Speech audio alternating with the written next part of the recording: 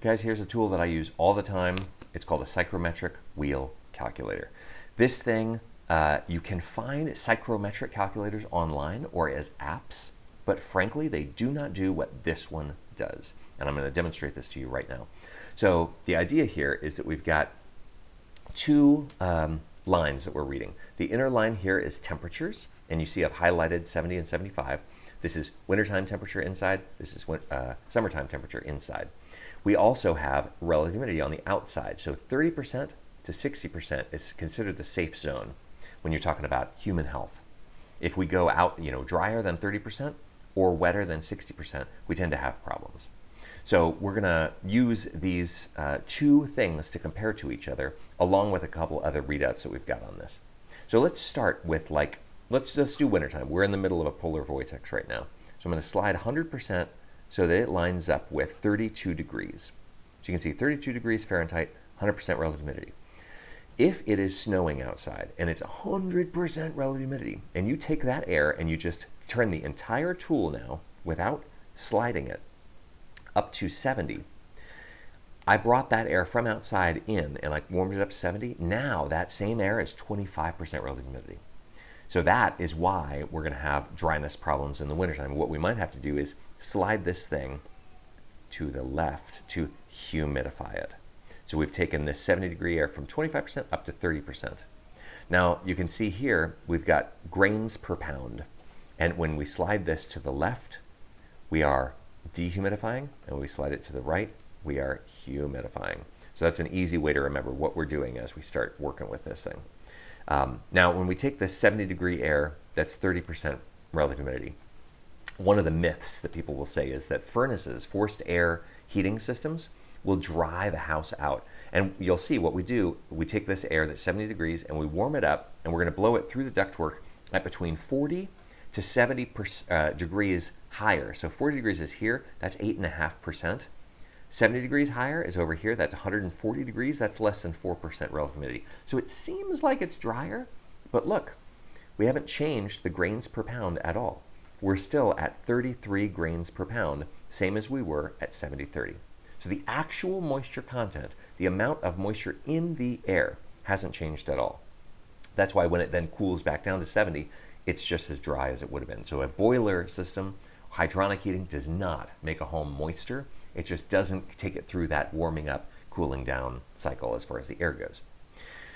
Now, when we look at summertime, let's start worrying about dew point, which is this other window that we've got here. You can see we do have Celsius on this one, but we're looking at Fahrenheit up here. So the dew point of the air that is 70 degrees, 30% relative humidity, is 37 degrees Fahrenheit. So any surfaces colder than this will be wet, because the water in the air will come out of it onto the surface. So when we're talking about summertime, we're talking about 75 degrees, and let's take this 75 degrees and make it 60% relative humidity. So right there. The dew point of this kind of air is about 60 degrees. Now, and here you can see that again. The problem here is that if we were to take this 75-degree air and run it through the return and into an air conditioning coil, that coil, if we're using rules of thumb, which are not very good, but let's just use one because it's hard to talk about every home in the world without using rules of thumb. If we cool this air down 20 degrees colder than it is, which is what an air conditioning coil will typically do in the neighborhood of, we're looking at 55 degrees. And that's a problem because now we're outside of it, we're past 100%. So if the air inside the ducts cools the ducts to that same temperature, then we have a condensation surface inside the attic or the crawl space or wherever, whatever dumb place we put the ducts in.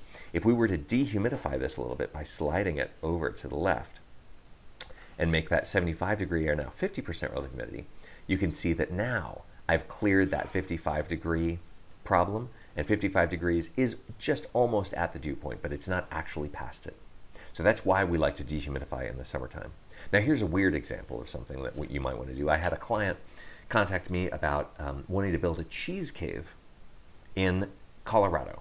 And what he wanted was for the air inside it to be 45 degrees and 80% relative humidity, but also ventilated, because cheese, this blue cheese that he was making, off gases ammonia and all kinds of gross stuff that you just don't want. First of all, it's bad for the cheese, but also when you step in there to take care of the cheese that you're making, it's like it'll make you pass out. So what's interesting is that number one, it was in Colorado in the middle of the field, no trees, no shade. So trying to keep the air in the summertime to be cool in there, the 45 degrees, was very difficult. We ended up being about 95 degrees. On this particular day that we consulted, it was 95 degrees and 15% relative humidity.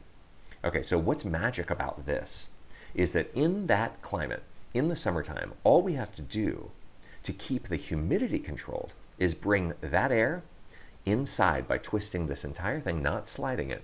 And when we get down to 45 degrees, we are magically at 80% relative humidity. So we don't have to dehumidify or humidify in the summertime if it follows that basic principle. If the air is always pretty dry in the summertime, which it is where he is.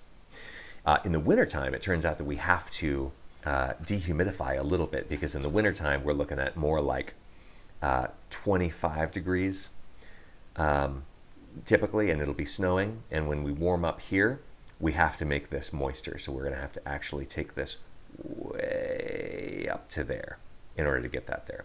So this is where you can start to really plan what it is that you're doing with humidity, is by using a tool like this. And I think that this kind of a tool is just invaluable, because you can easily just slide across. Being able to look at what this number means at this temperature and what it means at all other temperatures on the spectrum at the same time is invaluable. So I hope that you find this tool useful, and if you find the means to get one online, I might even be printing these at some point, because like I swear, hardly anybody makes these anymore. I don't know why. But please do comment below if you have other things that you use this psychrometric calculator for. Questions also, feel free to reach out. I address those personally. If you want to join our Patreon group, then that's at patreon.com/homediagnosistv. We talk about weird stuff and we nerd out with our patrons every 2 weeks. So I hope that you have a happy winter ice age that we're all going through, and happy holidays, and we'll talk to you guys soon.